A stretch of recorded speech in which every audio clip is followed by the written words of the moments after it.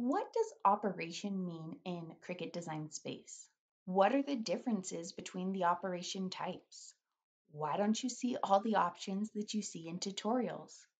Can you use more than one on a project? This is Ruth with Hank's Maker Mentor, and I'm here to answer those questions for you.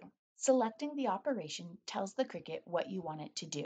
This used to be done by changing the line type and fill. February of 2021, that was changed to all be part of the drop-down menu called Operation. It's broken up into three main categories: cut, draw, print and cut. We'll cover what's included in each of those categories throughout this video. Be sure to check the description below for links to all the pages I reference. Knowing what the operation types are can help you select designs that work for your project. The January 2022 Design Space for Desktop update introduced the operations icons being included on the image tiles in Design Space. You can also filter by operation type, but more on that later.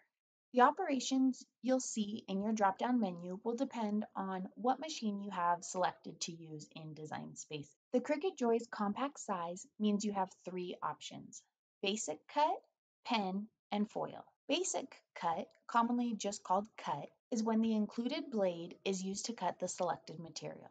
This is probably the most common use for a Cricut machine. Pen is when the Cricut will use a compatible pen or marker to draw your design on the material.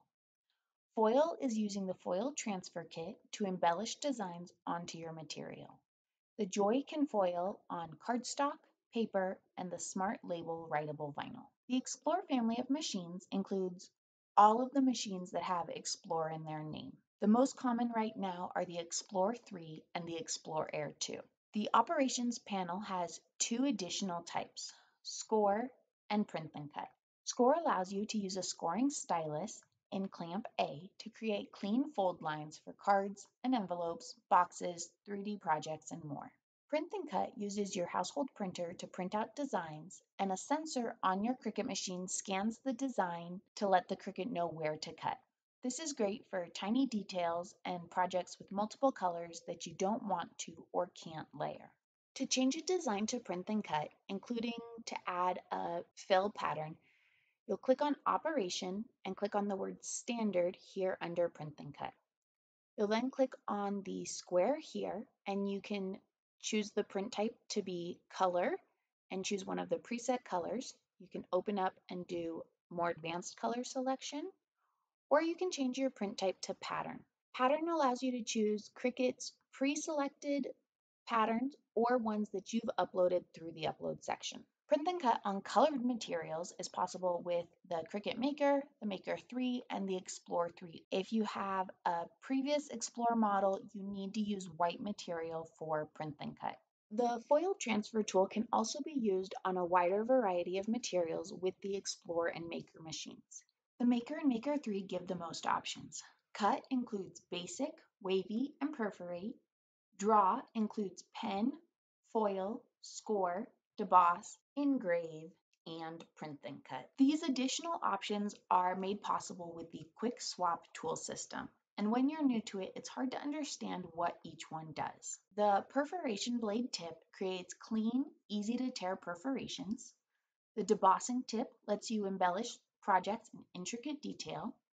The single scoring wheel tip allows for clean creases in a single pass. The double scoring wheel tip makes clean creases on thick materials. The engraving tip is used for professional looking engraving, and the wavy blade is for decorative edges on a variety of materials. When browsing and searching for projects or images, keep an eye out for the operations icons or the details in the project description. You can change the operation type, but your results might not be what you wanted. Files that are designed to be drawn include fine lines that struggle to cut and weed cleanly.